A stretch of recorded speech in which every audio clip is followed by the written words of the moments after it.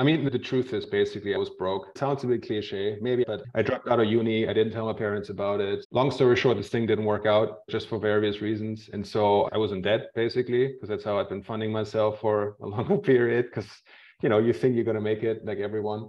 Yeah. And yeah, at one point I had to get a job. And so I thought like, what do I know? What have I learned? And then, yeah, so Groupon was kind of logical. And I was not too excited to keep working with restaurants after that project had failed, to be honest.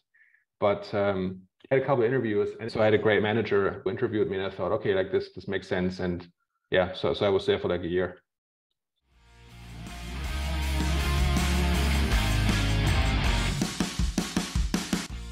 Landing a great job opportunity is sometimes very challenging.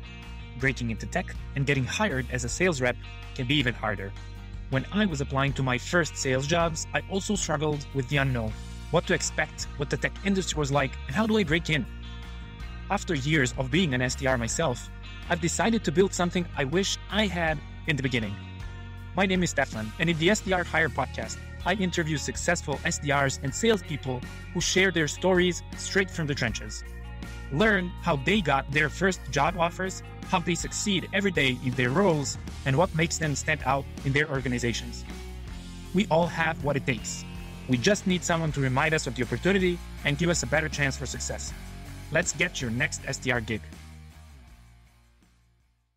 Hey, welcome back to the SDR Hire podcast. I'm your host, Stefan, and this is a place where you can learn from top producing salespeople what it's like working in tech sales, how do you break in, what do companies look for, and how to succeed as an SDR, all for free.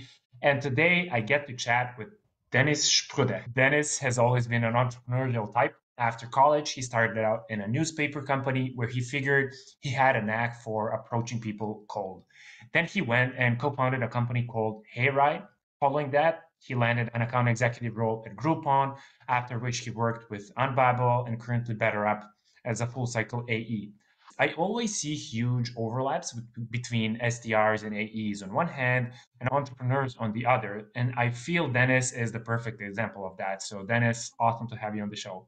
Yeah, thanks a lot, Stefan. Thanks for having me. Anytime. So after following a post of mine that kind of went viral, you and I started chatting, and I just got very curious about your background. It's very unique and unusual for, it's not your typical SDR after college, then AE, then senior AE, if you know what I mean. And so I really found your background and your experience very interesting. And what I would like to start with, maybe you can just say, like, what prompted you to go into a newspaper company right after graduating? Or was it like after high school or like college?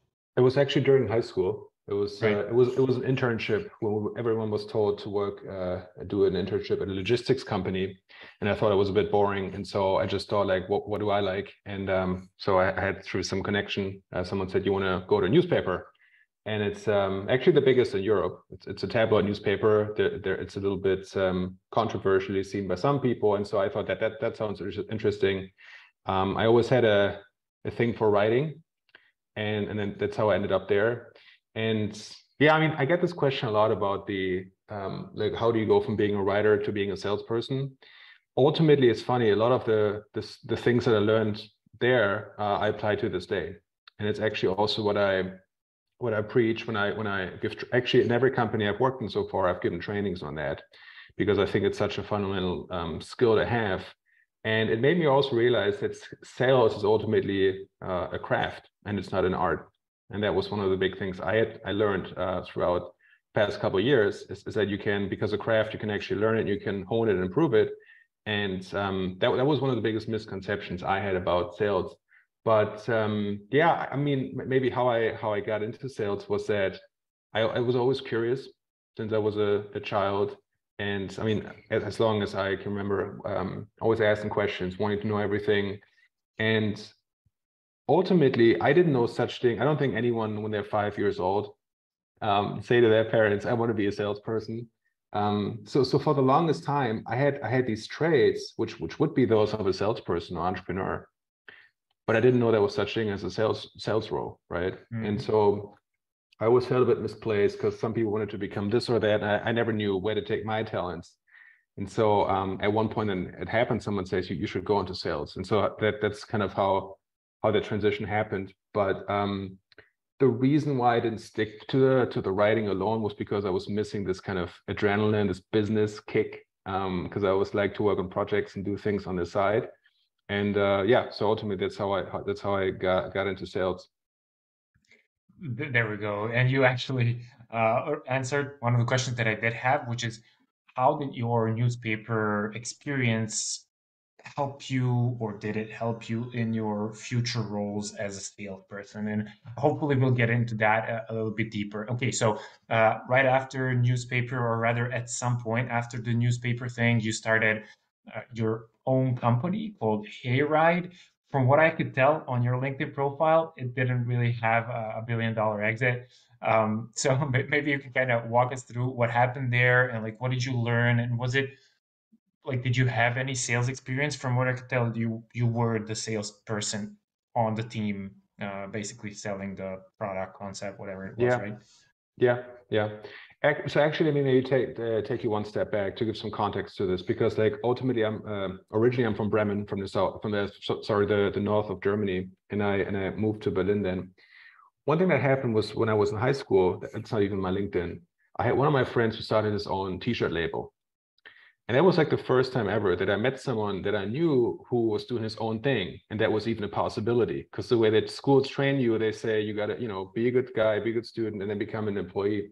And I was so fascinated by that. And I thought, oh, let me help you. I want to be involved in this. And so I was. And there was some like minor successes. This was like worn by some rap artists at Diddy's Las Vegas party. There was some cool things there. And again, I kind of wore that hat.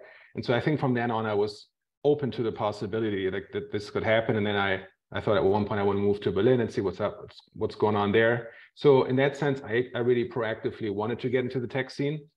And then through some networking events, I met some guy, an American guy, who had this idea, and he didn't speak German, so he asked me if I wanted to help him to test this idea. He had promised his wife to never do a startup again because she would otherwise divorce.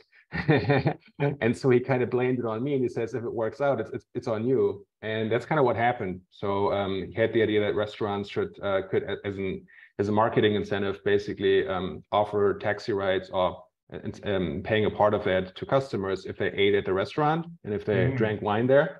And so what I was just doing, just knocking on doors of restaurants, and yeah, that's how it started. But yeah, we didn't have a $1 billion exit. I love the idea. What year was that though? That was in 2014. Yeah, late 2014. Gotcha. A while ago, long before COVID stuff and all. Yeah, exactly. Awesome. So you were basically going around the neighborhood, I mean, figuratively and just, or maybe even literally, and just knocking on doors and being like, hey, we're offering this. Like, what was the model? What were you selling actually? It was pretty much comparable to the Groupon model. So you would you would get in our platform, and then if people came to the restaurant, spend money there, basically we would get a cut. That was like the model. And then actually also we also worked on partnerships with the mobility companies, right? So we worked with BMW, Mercedes, and it was crazy because I was 22 at the time. And I mean, that's why I learned all about writing cold emails, crafting them, and then getting in front of these people and sitting in these meeting rooms and not having any idea what I'm doing. But I somehow ended up there, and yeah, it was really cool. There we go. There we go. And you mentioned Groupon. Basically, after this project that I'm curious to learn how it ended, you landed at Groupon as their account executive, right? Yeah, absolutely. I mean, the truth is basically I was broke. I mean, it sounds a bit cliche. Maybe I wanted it to be like that, but I dropped out of uni. I didn't tell my parents about it. Long story short, this thing didn't work out just for various reasons. And so I was in debt basically, because that's how I'd been funding myself for a longer period. Because you think you're gonna make it like everyone. Yeah. And yeah, at one point I had to get a job. And so I thought like, what do I know? What have I learned? And then yeah, so Groupon was kind of logical. And I was not too excited to keep working with restaurants after that project had failed, to be honest. But I had a couple of interviews, and it was the manager. And I think, I don't know if you talked about this on LinkedIn with someone else the other day, that became like, from that point on, the most important thing for me to pick a role. And so I had a great manager who interviewed me, and I thought, okay, like this makes sense. And yeah, so I was there for like a year. Nice. Do you remember? I can assume that was quite a while ago, but do you remember like what that interview was like back at Groupon? Like, did Yeah, they have any SDRs, or did you just jump straight into a full cycle AE role? What was that like? yeah, it's more the latter, because it's not a SaaS company. So it's Mhm. really it is a tech firm. They call themselves that, but really ultimately it's like an e-commerce platform Yeah. where you don't really separate between those. No. Gotcha. Gotcha. Okay, so you were there, Groupon. Can you remember what the interview was like? Like, did you go through several hoops, or was it just like a one conversation? Yeah, that one was actually pretty straightforward, to be honest. There was a couple runs, just trying to think how many rounds it was. It's like the usual, talk to the hiring manager, just kind of align, then have a basic few things where they test you and some kind of assessment center. Yeah, Yeah, it was pretty straightforward. gotcha. So you were there for a year. What happened? Like, did you want to leave? Did you find Unbabel more appealing? Like, how did that transition happen? Yeah, no, I mean, I had a great time. Again, I had a great manager. I was doing pretty well from performance wise, but I just so felt that that year was really to lick my wounds, if you will, because like when Yeah. the whole thing came to collapse, kind of the startup failed. I had a breakup with my girlfriend, and like everything came together. It was pretty rough. And then I mean, I literally moved into my parents' basement, and I lived there for like a few months. So it's like all these cliches. So I just felt, okay, like let's lick my wounds, fix myself up, and then what do I want to do after that? And Yeah. and so my ex-girlfriend, she was Portuguese, and so because of that, I had some level of connection already to that country, and I just felt like I wanted to move to a southern country, improve my Spanish maybe a bit, like a Latin country at least. And yeah, so I thought Portugal would be really cool. So you just picked up your stuff and went to Portugal. Oh yeah, almost. I mean, I kind of did like a scouting tour in Europe, and Mm. did like visited different cities. Try to also find like what could be a good role for me, where they need a German speaking person. And yeah, so I got lucky in Lisbon that and Babel was actually looking to expand in Germany. Gotcha. Okay, so Unbabel is a Spanish Portuguese company. Yeah, so Unbearable is a Portuguese company. I mean, I think on LinkedIn it says American company, but I think that's because a lot of companies they just put it because I have also a big base there, and a lot of investors of Unbearable are based there, and so it kind of makes sense. But yeah, it's a SaaS company. For what they do is really it's a translation platform for customer service, and it's really like a Google Translate on steroids, tailored to companies, and basically allowing them, if you have customer support in different languages and you don't find enough agents, you can then translate it, tailor to every company, human reviewed actually, so it's native level quality almost, and can actually do that at scale. So that's what I was selling then to companies. Really cool. So what was who was the ICP, the target persona? That was like VP of customer success, or was it somebody that was like more of a localization decision maker? Like who? Yeah, it's a good point. It was like, so it was the buyers were actually like I said, customer service leaders, so directors, VP, whatever you want. Sometimes it was COOs because they own that Right. piece, but Yeah. really those, yeah. Nice. Sounds like a fun adventure. You were there for quite a while, right? 3.5 years, yeah. Well, pretty good. So you were in Portugal, in Lisbon, the whole time? Yeah, yeah. Nice. Okay, awesome. And you got like promoted, I don't know how many times over there, a couple of times at least. Hey there. I wanted to let you in on a couple of additional resources available other than the podcast and the social media content. So I recently started a newsletter where I break down the best pieces of advice from the podcast about getting hired, how to be a top performing sales rep, into actionable nuggets that you can apply literally as soon as you read them. And in addition, if you're currently looking for an SDR role, you can fill out a form to let me know, and I'll do my best to help put you in front of tech companies hiring for SDRs. All right, back to the show. Yeah, so I started out actually as an enterprise AE, or as an AE, then enterprise AE, and then I became a sales manager. Nice. So you had AEs under you, right? Yeah, exactly. So we actually also had for a certain amount of time, I even managed SDRs, which was kind of Mm-hmm. interesting. But then at one point, I also managed junior AEs. Yeah. That sounds sweet. So you were basically a full cycle this whole time, AE, right? Yeah, I was kind of, if you want to have a football analogy, I was basically a player coach for, so I was still still an IC, but then also managing. Yeah, gotcha. Is that kind of where you really nailed the craft of cold emails and the whole like sales development thing, or was it already a part of your part of your like weapon stack? No, it's a good question. Actually, so I think what happened is I kind of rediscovered that I had all of these skills, but I never transferred them to my sales role for at least for a while.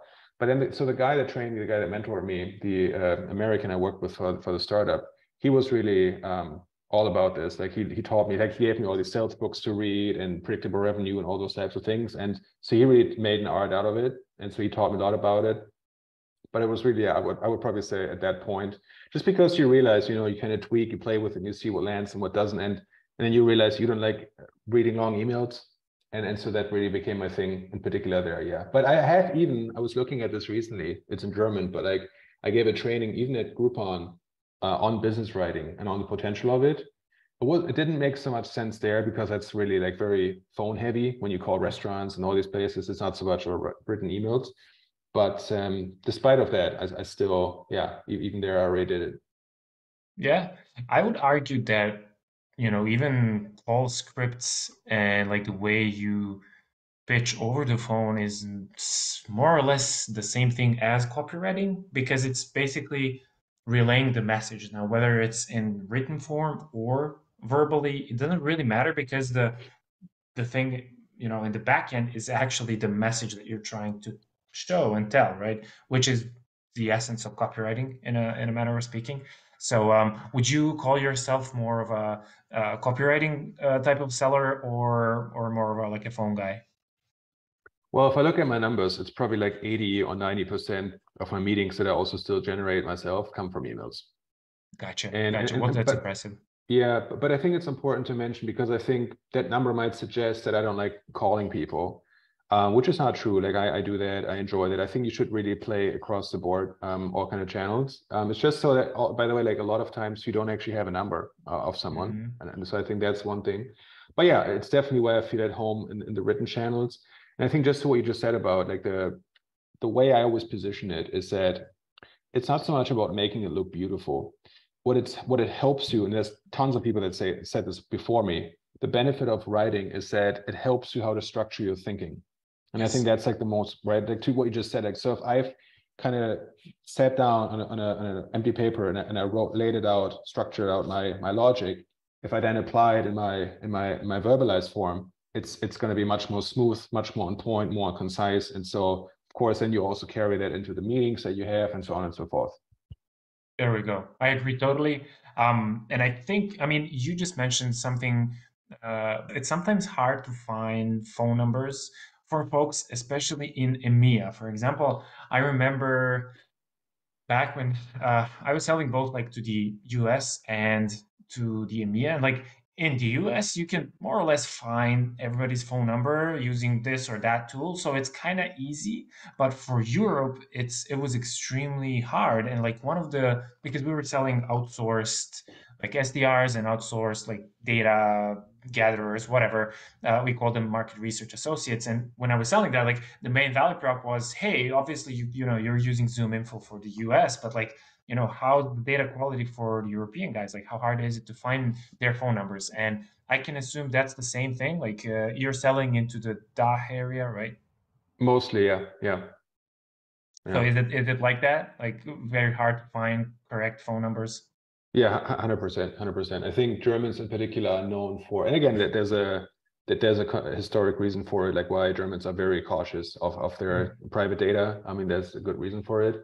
But yeah, it's definitely a challenge. And I think the best thing that actually happens, to be honest, is if you get an out of office message from someone, and then they say, "Please call me." Of course, I don't call them on a holiday, but that's one way to do it. But yeah, it is pretty challenging. I think.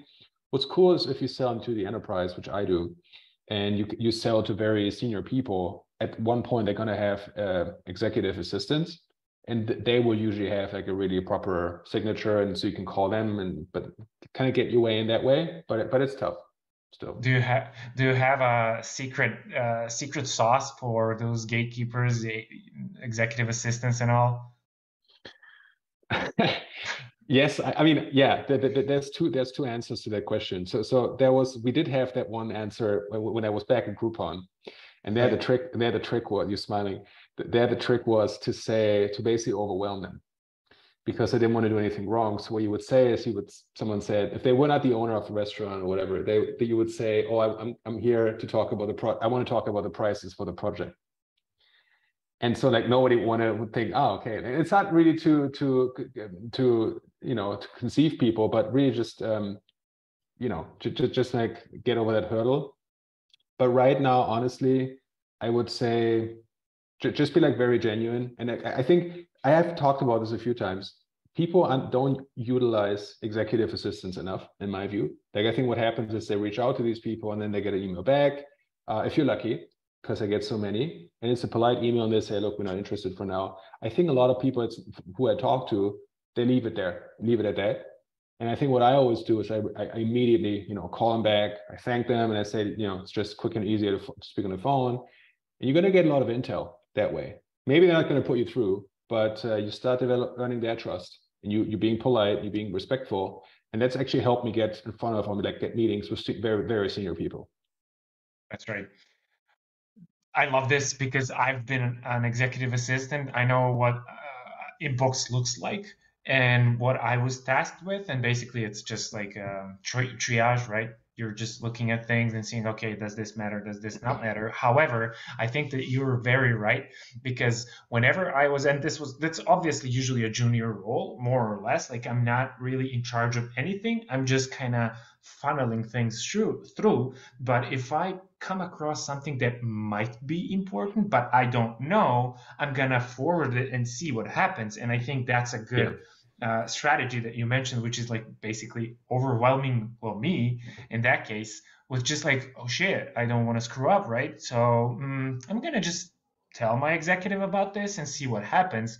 And the other thing is, I probably, as an executive assistant, I know so much that like a nice word, a cool conversation can open a lot of doors and give you a lot of intel. So that's a very cool insight.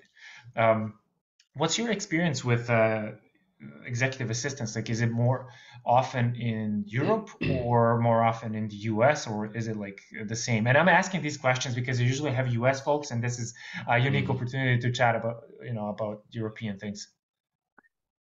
Yeah, I mean, you mean if they usually have executive assistants, if they get back to you, what do you? Yeah, more or less, like. Yeah, I think as soon as you get to a C-suite, for sure. Sometimes SVP level, they might have them. Sometimes they also share an executive assistant, but as soon as you get to the C-level, for sure. Yeah. Nice. Anything interesting that you would like to share regarding the differences between US and EMEA? Obviously, we saw it's a popular topic. So you mean the general difference, or like on that topic for the EAs? No, in general, like some of your observations or something. Yeah, no, 100%. It's kind of interesting because work-wise, I've mostly been working at either for US companies or with a lot of Americans. So like there was always a connection, and I feel like culturally I'm more all my learnings, everything I pick up is really coming from US culture when it comes to selling. But the one thing I've really noticed is when it comes to outreach, and I think it was that was the post that you and I connected on, which was about cadences, right? And like how often do you actually contact someone? And that's like the biggest distinction is. And that's, by the way, the same that I play back to my American management when I say, like, guys, culturally, this is different here. You cannot email someone 8 or 9 or 10 times and just call them up every 2 or 3 days. Like, that's going to be harassment. You're going to be blocked, and that's it. You burned the bridge. And I think like American culture is like very different. I think it's also more, I don't know if you also said this, like it's more phone heavy. So it's really the more cold calling, like you said about the numbers. And here's really more, because even if you do cold calling here, you will have people who will say like, how do you get my number? And I think in America, it's way more common for people to also just take a cold call, or like to be cold called. And it's more like, okay. But here it's really got to be very, in particular in the enterprise space. So if you have Again, at Groupon is very different. You have hundreds of restaurants and local businesses, really doesn't matter. You have a few good ones, you don't want to burn those. But really, if you have, in my case, I have now maybe 40, 50 accounts, maybe even less, that I really spend time on. And so you only have so many shots. It's a big company, but you only have so many shots, and you want to make sure you get that right. Yeah, definitely. Awesome. This was very insightful.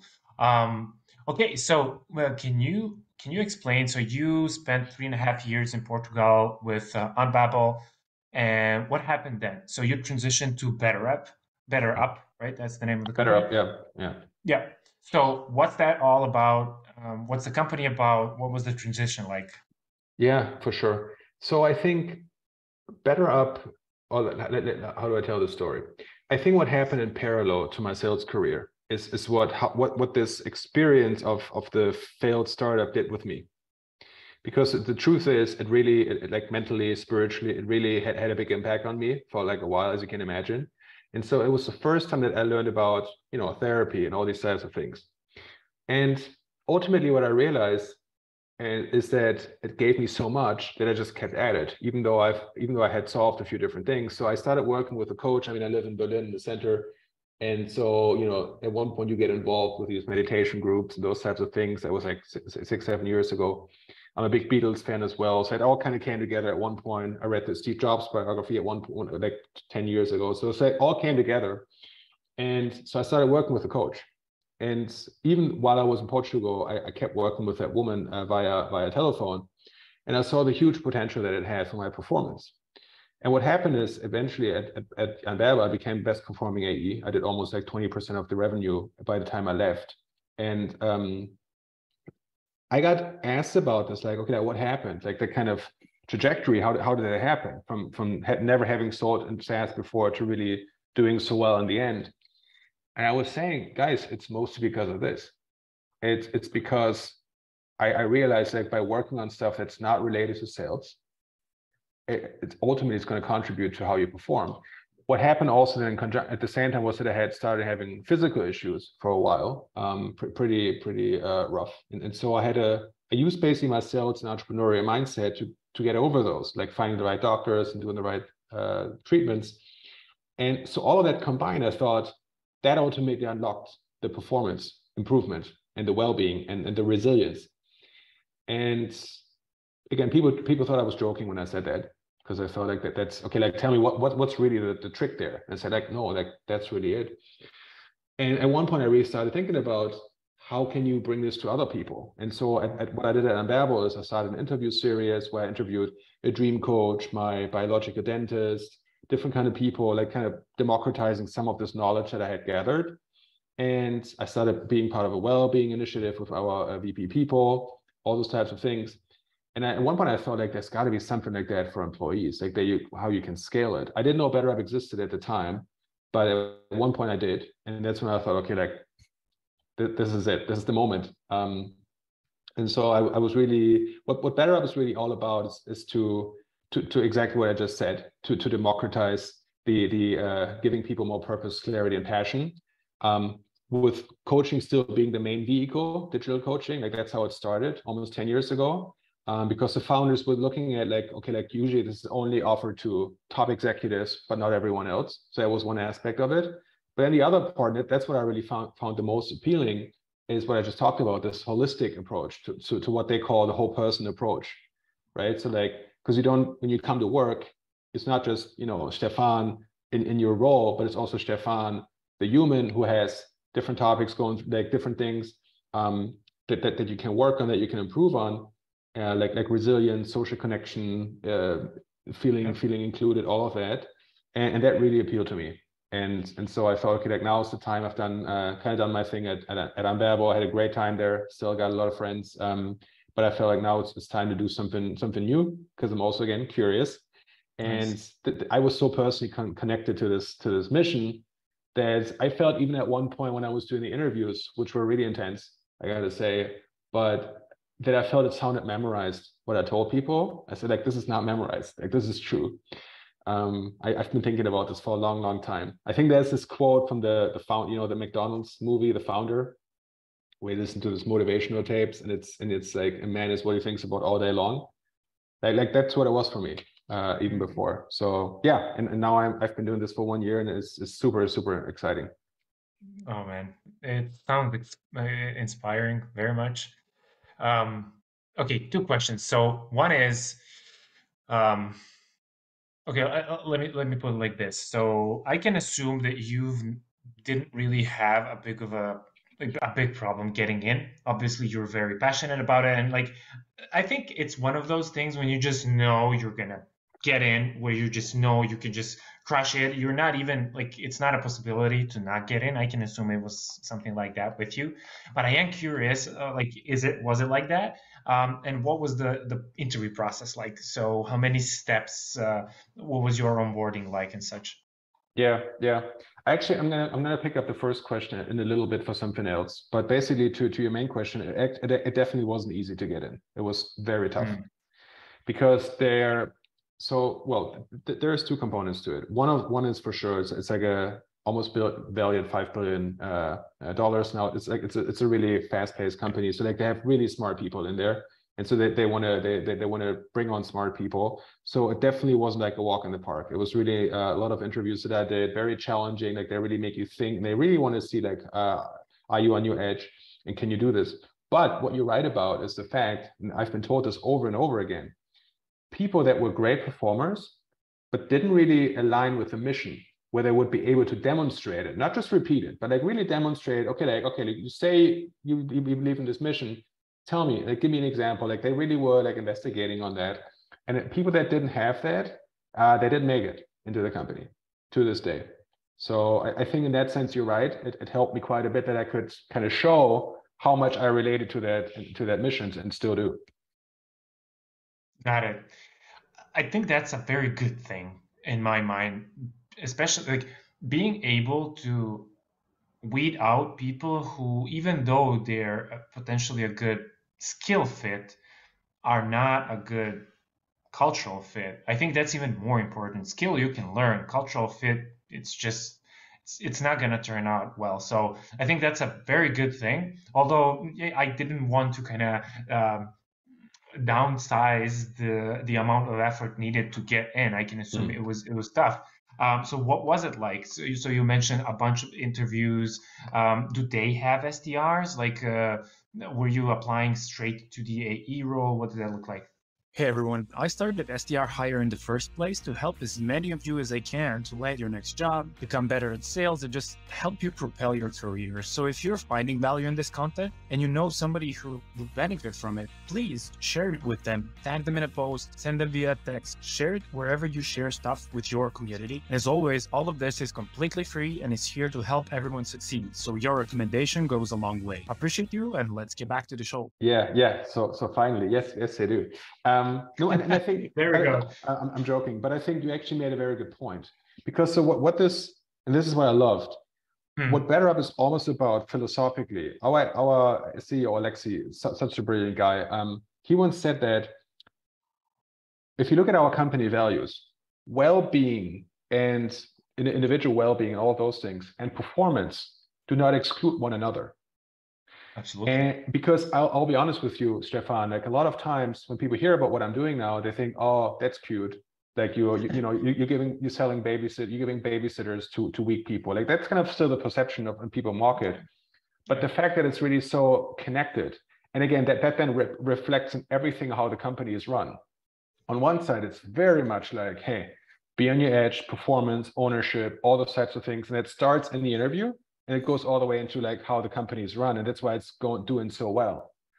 But at the same time, they're very genuine about the fact of really living what they're preaching, right? And so, like to your question about the onboarding and everything from then on has been making sure that we that we practice what we actually sell and what we try to achieve.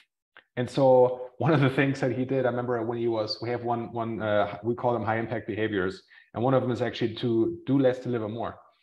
So that people don't burn out and rather work on the right things. And the company as a whole is doing that. The leadership is doing that, which is super inspiring, where they say there's certain things we're not going to invest in now, we're not going to do now. We're very selective about it. And it trickles down all the way to how we should run our day to day. And so one of the things is like, if there's certain meetings that don't make sense for you to attend, be polite or kind about it, but then decline and explain like, for now, I don't think so. So those types of things really also helping you to reduce the chance that you might burn out, all those things. And that really is very nice to have both sides. Yeah. It's making me think really. It's not really every day that you see a company actually living those values that they put on paper. I mean, that's a sad truth, but it's like that. Like companies usually put down cultural traits on paper because somebody told them to, or like investors suggested. It's a good, employer branding thing. But in this case, it's actually working, and that I think is one of the main reasons why BetterUp is doing so great, because it's simply it shows that when you actually perform in alignment with just feeling well, it just like it can't go bad. Like you can just go up, and and this really hits home for me at least because I've been through that, hustle grind thing culture, especially American companies. They usually have that type of mindset, um, and I know how unhealthy that is. I've been on therapy for the past couple of years, and that's probably one of the top three things that I've done for my life that I kind of value the most. Which and like it's so healthy doing those things. Anyway, I'm not gonna go too deep into the topic, but it seems like it's working for you guys. It's definitely working for you. So glad we could surface the topic. Cool. So I'm curious, like, what is your way of thinking about like what is making you successful? I would say you are a very successful salesperson. You have a pretty healthy following on social media as well. So, like, I would say that you're a successful person. Like, what would you describe as the main reason why that is? Well, first of all, thank you. It's good that I managed to give that appearance. Um, I think it really goes back to what I was talking about, the curiosity part. I think that's Yeah. probably number one. I made a post. I mean, I kind of feel bad quoting myself here, but it's more than because the way I think of my LinkedIn posting is almost like a diary where I just drop thoughts that I have, and so I have them there, and some people happen to read them. But one of the things I realized is that the curiosity piece above everything else, like the growth. I didn't exercise with my Better Up coach in the beginning of the year, and what I did was we distilled my values, not in the sense of like honesty and those types of things, but also really like what do I value in life. Mhm. And the number one thing that came out of it was growth. Mm. Growth in the, of course, career aspect, but also then personal growth, learning and doing new things. And so that's always been the reason why I did always take new risks because, for example, like I had a very comfortable, I earned myself a very comfortable position at one point in Babel, and I thought, okay, like now I want to do the next thing, and that's always a risk, right? Yeah. But so I think the curiosity and growth, and then I would say the persistence and level of detail.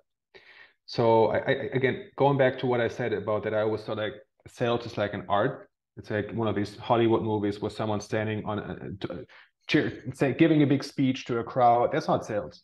Like that's not enterprise or SaaS sales.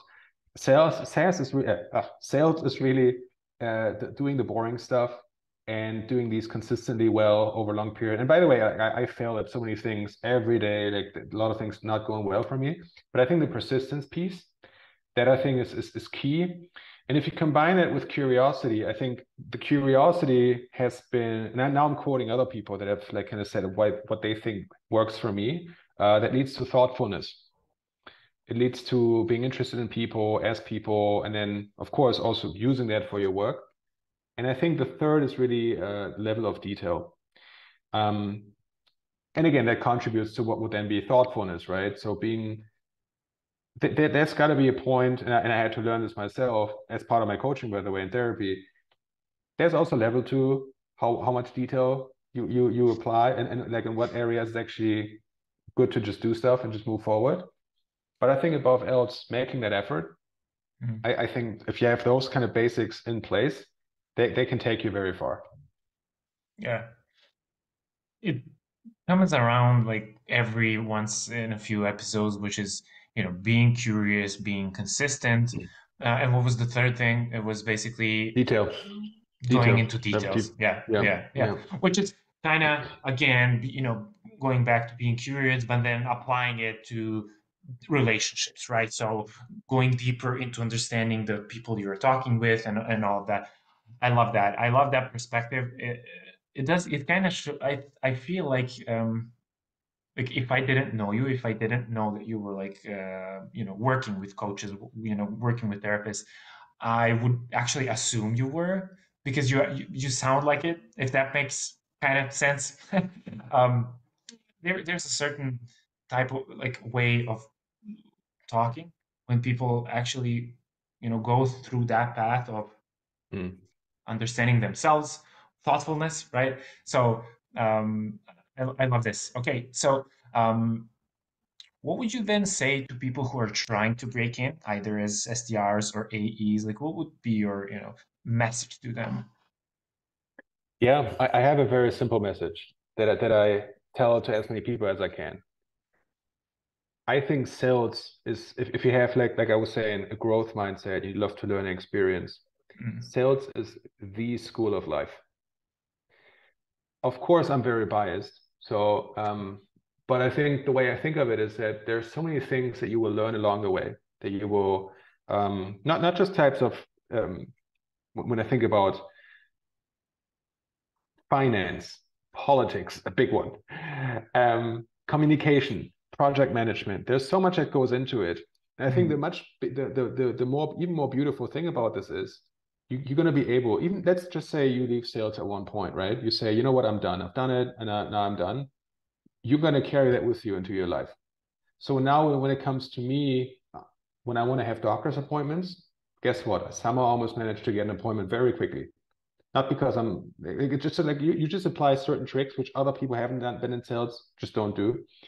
Everything that I do, even it sounds maybe exhausting, as if I like always treat my life as a one big sales project. That's not what I'm saying. But I think just like certain traits, following up with people, being thoughtful, keep like, and even one of my favorite topics, without me digressing here, but that I also talk a lot about is it's so much salespeople can learn a lot from dating books. mm, Those are like some of my favorite sales books. What I mean by that is I've learned so much from my work in sales. Has helped me improve my relationships and actually being able to sit back and listen, to really listen, and to talk to people, hear them out, what they want, what they care about, and all these little things. And of course, the other part, what I was saying, is like the perfect playing field for your personal development because it's gonna bring out the best and the worst in you. It's gonna put so things are going very, very badly. It's gonna show you it's gonna force you to kind of see like what kind of person am I, who do I want to be, maybe how to deal with this, how do I then treat people around me if things are not going well. And then the other thing is if it goes very well, and by the way, I've been on both sides of the spectrum, on and off, right? The other one is then if things go very well, you close the big deal, you feel like Jesus, you feel like you're walking on water. Of course you're not. But there's a temptation in that moment to think that. And mm. so even then it's like, how do I treat people around me? Am I being grateful to those who help me close this deal because you never do it alone? All those types of things. What happens when you suddenly earn a bit more money? Like what kind of bring because I realize money doesn't change you. Yeah, money does change you in the sense it makes you who you really are, Mm, right? Because then I think that what I realized, the more money people have, the less they depend on having to please others. So they just act like they want to act. And so I think there's all these kinds of temptations to then reflect and be self-conscious. And yeah, so that's why I say to everyone, for me, it's a disgrace that this is not really taught a lot in schools, even yeah. universities. There is some that do it, but I mean, I studied communication management. I had Mm. marketing. I had all these types of things. We didn't have a thing on sales, which I think is a shame because it's such a useful thing to hone. Definitely. A few things that you mentioned there. Let's start with education. Like it's across the board. Like the whole world is just screwed up in a way that schooling is either stupid necessity or just a well-oiled business and a machine without actually teaching people anything. And that's kind of the two spectrums that I see on the education side. And I hate the fact that I've never had the chance to learn about entrepreneurship or sales or anything additional than your regular, curriculum growing up. And Yeah. you said this in the beginning of the session, which is you early on came across a friend who was doing something of his own, and you were like, I want to be a part of this. So Mm. it was very relatable because I only realized that I can actually be an entrepreneur. It was like a couple of years ago. I was like, how come I never thought about this? Because Yeah. I was never exposed to it, right? So Yeah. Exactly. um, yeah, definitely. And the other thing that you said is I can't remember. Okay, doesn't matter. Okay, Can I say we're can I just very yeah, yeah. quickly say one more thing, because I think you just made a great point. So the entrepreneurial thing is the other thing, right? Where I was saying you learn so many things. So if I ever wanted to do my own thing again, like the lessons and the skills I've picked up there, invaluable. The other thing is, and again, that's why I say there is a book that a guy wrote called Daniel Pink. He wrote it. He was a speechwriter for Al Gore, I think, at one point. He wrote a lot of books, and one is called "To Sell is Human." And what he Mm, was actually saying is like almost all of us are in sales in some form, in some capacity, right? Like if you're a doctor, if you're a lawyer, in a way that you got to sell your services, you got to um, make a transaction happen open in some form, or like sell someone a treat and explain to them like why it makes sense using reason and logic. So all these kinds of things. The other thing that I also want to say, and then I'm closing in on this topic, it's also made me a better buyer. And I think this ooh, I is, love this. yeah, and this is so important. And what I realized is that first, when I was a buyer in the past, like we are all buyers of some form, right? I'm not even just talking being like in a store, but like if you even have to make bigger purchases, I've never negotiated before. I would never do Mm, that, like all these types of things. And now every time, man, first thing I do is I negotiate. I see like, what can we do about this? And I even encourage people, I notice this, to, of course, in part, I'm now more able to afford more external services than I was before. But in a way, maybe it's confirmation bias, but I also enjoy this so much. I recently, I'm going to move to a new apartment, and I hired an interior designer. I've never done that before. And mostly because I just realized I didn't want to spend the time, and that person was very like, they would save a lot of time. But then I was also studying them. It was so fascinating to see like how they're doing it, how they answer my questions, and what kind of questions, what kind of emotions come up in me. And I realized like the trust piece and feeling that person knows what they're kind of talking about and try to guide me, how important that was for me.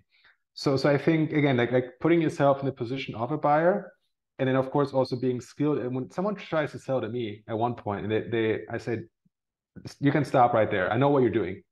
It's not working, right? And so this is an invaluable skill. oh, I totally agree. So, and like being able to, I keep telling this to everybody who's trying to get a role, or like whomever, friends or SDRs that I work with. It's like you're selling yourself literally all the time. So especially when you go into interview sessions, especially when you start interacting with hiring managers in any way, and then like always be like some people find it daunting, some people are just like too introvert or whatever, like I don't feel like selling myself, I can't do that. No, like every time you speak, you're selling yourself to somebody in a way, in a certain way, right? If it is to a hiring manager, then yeah, you're selling yourself, your services, you have a price, you can negotiate it, all of that. So I think you brought that extremely timely, and it's such an important topic people miss out on. But yeah, I love that you negotiated with your interior designer as well as just like studying the way I'm assuming was Yeah, selling it to you. yeah. And also the other thing, I'm kind of trying to practice that with I'm buying a new car right now, so it's funny to like, I mean, I think that actually is probably the best test that I can have, just trying to negotiate to realize like, is this car really a good one, or am I just being really sold very well? Yeah, and of course, I think the one mistake I made in the beginning, I would tell people I'm a salesperson. Now I don't say it. Now I act Ah, stupid. Now I smart. act stupid, and then let them do it. Yeah. Oh, I love it. Okay, okay. This can go on for quite a while. So let's just start wrapping it up with a few rapid fire questions, and then we can wrap it up. Cool. Yeah, sounds good. Okay. So what would you say is, in your mind, best sales learning resource? Plural is also an option. Yeah, I think I already kind of gave it away a little bit when I said like books and movies on dating. That I think is a little bit like not standard particular. I mean, I love just like I was saying, salespeople learning from salespeople who are not salespeople. I think that's what Yeah. it comes down to. So I love reading books on sports agents. I love politics, investigative journalism, all these types of things, biographies of entrepreneurs. Anyone who's never like, of course, they are the standard sales books, the go-to books, and they're great. You should read them. But I think on top of that, I love transferring that knowledge from these Mm. other seemingly unrelated fields. Yeah, such a good answer. Okay. What do you think is the best sales skill? Cognitive agility. Okay, let's just unwrap it a little bit. So basically, what I think is the willingness or the ability to always iterate and not recycling yourself. Because what's going to happen is you got to be quick on your feet. That's gonna you always got to adjust how you go about things. And as much as you should at the same time, I think that's a skill. Sticking to not always kind of bending when the wind blows a bit stronger, like kind of sticking to your principles, but at the same time having that healthy level of wanting to iterate and adjusting things and tweaking and kind of reflecting on it, and then ideally doing it very fast. I think that's the number one skill where I've noticed people's, for example, someone got lucky with one email to someone, Mhm. and it was a terrible email, and they still got a reply. And they're going to say then, oh, okay, that works. I don't have to change anything. Yeah. Now, it worked today. It's not going to work tomorrow. So I think that ability that you don't recycle yourself and you're willing to basically throw everything out, and there's a lot of ego attachment to it that makes it tough. Mm. But doing that, I think is going to help you the most. Mm. I love this. Okay, what do you think, like, who is or who are the best sales creators to follow? Yeah, there is a lot. There is a lot, which I love because they are so openly sharing their knowledge. I think if I had to look at someone first for SDRs, who I think talks a lot about SDRs and kind of gives advice, is a guy called Kyle Coleman. Probably know him. Yeah. He's an SVP at a company called Clary. There is a guy that I really fell in love with in the sense of, from a sales perspective. It's a guy called Nate Nasrallah. Yeah. You're Familiar. smiling. Yeah. So he Yeah. is absolutely incredible the way he goes. Yeah. Then there's a few other ones, but I think those are like the two that I really love right now. Amazing. Um, what is your favorite SDR channel? Although obviously I think we answered that one. I think so. Yeah. I Yeah. would say so. Yeah. Yeah. Gotcha. In that case, like, what is your? I usually ask this about a cold call, but like, what is your favorite cold email opener or like Mm. an icebreaker that you love using? I think it's pretty much the same for both. It's really kind of stating some kind of fact. So meaning, hey, you're in that position, you're doing this, or you talk. Of course, the better version of this would be, hey, you gave this interview and you talked about this, or your company is doing X, Y, Z. And I mean, that's really where you show someone, hey, I've actually done my research. That's And right. at the same time, you actually set a context as to like, why do you call me? Because that's like the first thing, right? Like, why do you call me? Why do you contact me? It's like, no, because you do this or you said this, and then you kind of build on that. Okay, I love this. What is your favorite call to action that you prefer using? Very, very simple. Nothing very special. It's really an open-ended question. And then, sorry, it's a question if they would be interested to learn more. Interest I based question. well, but I think it's important because what I see a lot is people, I think the worst, and I talk to a lot of buyers about this, and they hate it, is if you say, hey, let's talk next week, book a slot here. Because it's very it's kind of assuming that you kind of dictate it, and you don't. Got it. Right. So ask them for that first, putting the person in kind of, they decide. Yeah, I agree totally. I don't understand why people use those types of call to actions anymore, but it's fine. We can unwrap it sometime. And for the end, so what is your favorite tech sales acronym? We all know it, SaaS is full of acronyms. So Yeah. I mean, of course, you have the medic, the band. I mean, there's so many. I think ultimately what people do is they come up with something just to sell a book, and then So I'll tell you this. Like, even the stuff that I learned, the first ones that I ever learned was a marketing class in college, which was the AIDA one. Nice. Even that can be relevant. So I think there's it's almost like a buffet where you pick something from everywhere. I think there's some to all of these. Even like the ABC one, which I think is seems kind of old school. There's some good things in it, and you kind of shouldn't throw out the baby with the bathwater thing. So yeah, I think of it as a menu. Each one of them have useful things. Nice, cool. Okay, and for the listeners, just go and Google what ABC means in sales. Okay, this was awesome. I wish we could talk for another hour. Hopefully, we'll get to meet at some point. I really enjoyed this conversation, man. I really appreciate you for coming on. I hope our audience will love it as much as I did. And yeah, I guess I'll see you around. Thank you so much, Stefan. This was a lot of fun. Thank you for tuning in to the SDR Hire podcast, the only podcast exclusively focused on SDRs, where successful salespeople share about their hiring stories and sales adventures straight from the trenches.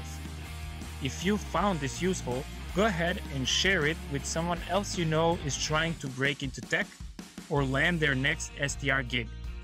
You can find SDR Hire on all major podcast platforms as well as YouTube. Hit that subscribe button if you haven't already, and catch you in the next episode.